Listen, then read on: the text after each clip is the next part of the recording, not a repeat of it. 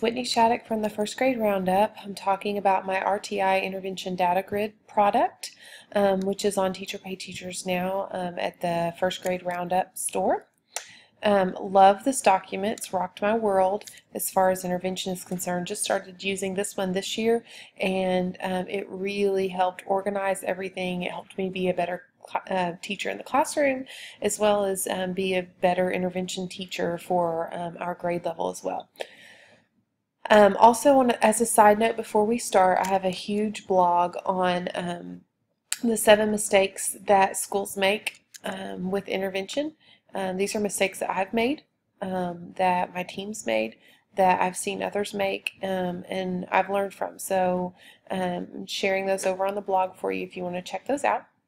We're going to go over how to use this document because this is really a simple document, but it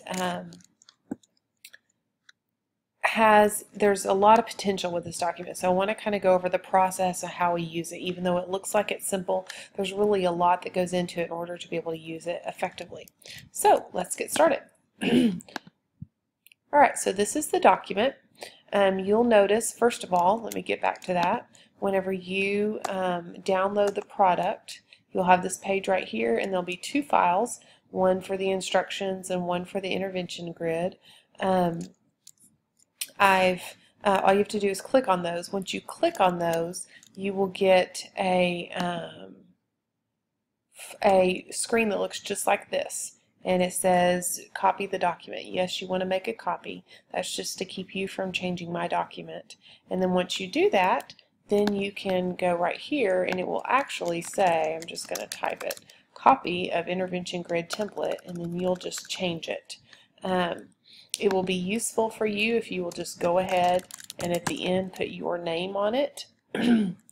That way you can identify as yours or your grade levels, because you will most likely have more than one intervention grid going at the same time, and we'll talk about that here in just a second. Okay. Along with this product, you get the videos, which you can watch on YouTube for free without purchasing the videos, or without purchasing the product.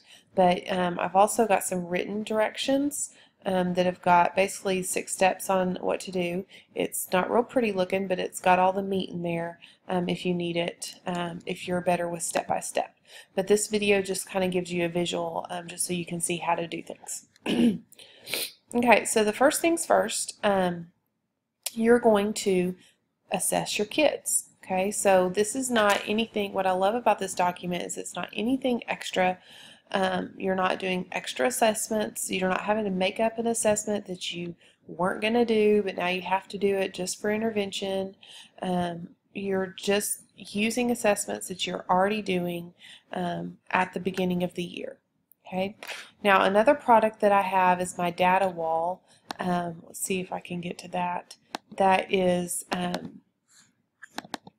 I've already gone over in some of the other videos that you can see in on my YouTube channel. That's going to have all of my data that I'm collecting as I test. So whenever I test in August on their reading level, I'm going ahead and filling that in. Once they take their MAP scores, I'm filling that in. And all of that good stuff. So I've got this document, and that's really just for me or for my administrator to turn in, so I can look real quickly at one particular item, how a kid's doing across the board for all of these areas. Okay, this document is a little bit different, and I know it does seem like it's double work. You of course don't have to use both of them, but I like the different looks that they each give. Okay, so you're gonna assess your kids at the beginning of the year with a whole battery of district assessments, classroom assessments, whatever you want to do for your students. Okay, and you're going to add it to your data wall, okay, or whatever system you're using. Okay, which by the way is not part of this intervention grid product. This one's sold separately in my store. Okay, then what I like to do is do my data wall first. Okay, get that all filled in, and then I like to go through here and I like to say, okay, let's fill in my grid. Okay, so let's just go write down these areas.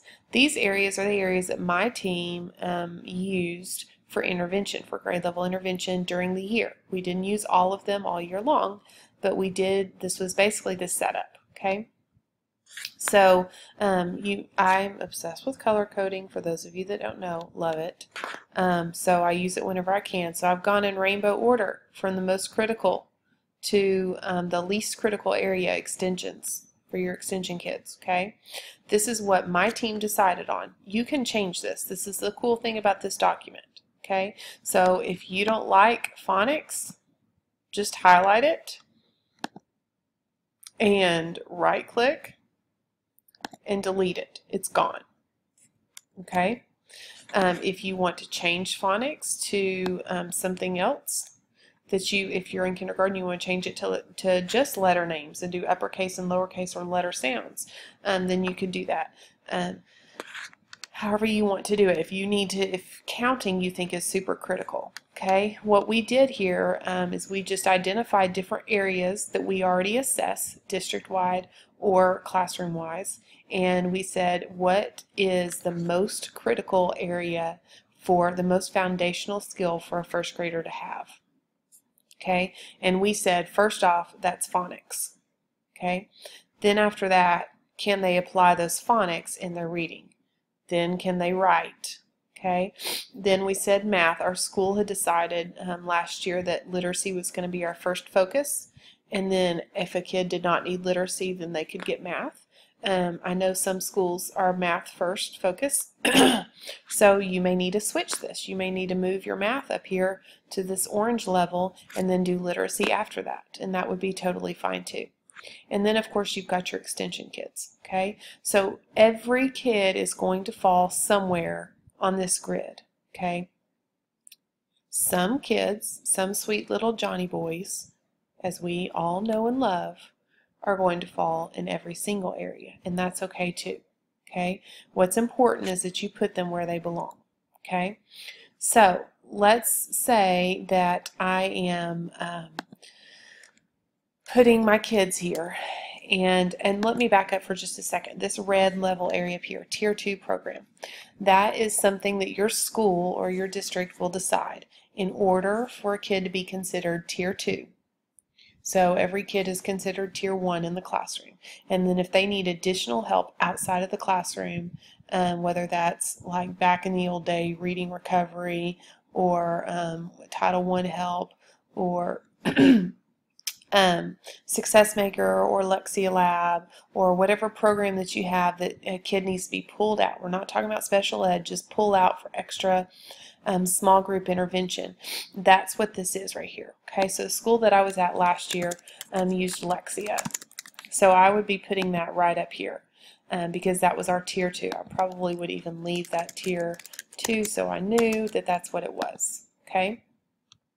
These just happen to be the times that our kids went to Lexia, and so you could decide, you just decide as a team who goes what time. That's not necessarily important, okay? So our kids, your district or your school will decide what criteria your kids need to meet in order to be a Tier 2 kid. In order to be a Tier 2 kid in first grade, at the school I was at, you had to fall below in ITBS scores, which they didn't take in kindergarten, so we couldn't look at that. Or they had to fall below in their reading level and in their MAP score. Okay, so really what we focused on here was kids that were below the benchmark range in MAP score, not the one benchmark level, but there's an actual range of points.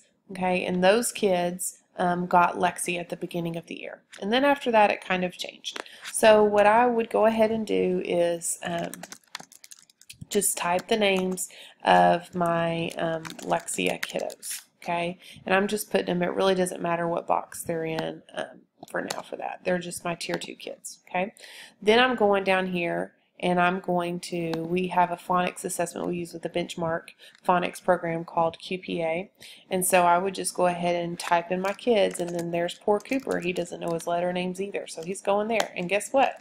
Since he doesn't know his letter names, he also doesn't know his letter sounds, and you better believe if he doesn't know his letter sounds, he cannot read VC and CBC words.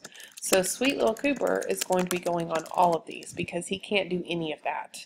Okay, and that's okay. And you'll see why later on. Okay, so we talked about that these go from most critical to least critical from top to bottom. Also, they go within that category from left to right, most critical to least critical. Got to know your letter names and letter sounds before you can read words. Okay. So I'm going to go ahead and fill that in with wherever my kids are. Okay. I'm just showing you some examples here. Okay. And then if you have a kid that's not going to fit in one of these categories, that's totally fine too. Okay. It's possible that Smarty Pants Tyler is not going to fit. That's my brother. He is super smart too. Is not going to fit in any of these categories because, you know, he's reading like 2-syllable words already at the beginning of first grade. That's totally fine. He's just not in a box. Don't worry about it. I'm going to do the same thing with my reading level. Now, Cooper is level A. Okay? So he's not going to go on B. Okay, we stuck sight words here between guided reading level B and C because we just felt like these were kids that needed some sight word push before they could get to C. Again, totally customizable. You do it however you want to do it. Okay, so we've got our kids here that we'll put over here too. Okay. And then you've got your writing kiddos. Now, once again, sweet little Cooper is going to need all of these areas in writing because, bless his heart, he doesn't know all of his letter names yet. Okay? And that's totally fine. Okay, same thing with the math. I'm going to do all that. And then I'm going to go through here and my extension kids. These are like my top kids that are way, way, way, way, way above in reading, writing, and math. Okay? So these are my kids that they didn't fall anywhere here. Weren't in any of these boxes for reading. Okay? Not a one. If they're in one box, they don't go here for extension. Okay? They've got nothing for reading. They're going to go here. They've got nothing. They're not in the writing box. Then they go to extension writing. They don't have any of these first quarter math skills. Then they go right here in the extension math. Okay. Yes, they go in all three for now. Okay. Yes, it's possible that these boxes are going to get real ugly looking and they're going to get real long. Okay. And they might go across a couple pages, and that's fine. You can tape it together if you need to. The most important thing is that you've got all of your kids on the grid before you meet with your team. The first thing that you are going to do is sit down by yourself after you assess your kids and add your kids' names to the grid. And then you're going to print that off and you're going to have that, take that to your PLC meeting. Also, remember, copyright laws. You are purchasing one license for this. So if you want additional license for your team, you will need to purchase them at a discount from my store so that everybody on your team can use the same product. Okay, so that's all I'm going to have time for in the first video. On the second video, we're going to talk about, hey, what do I do with this now that I've done this by myself? How does my team actually use this?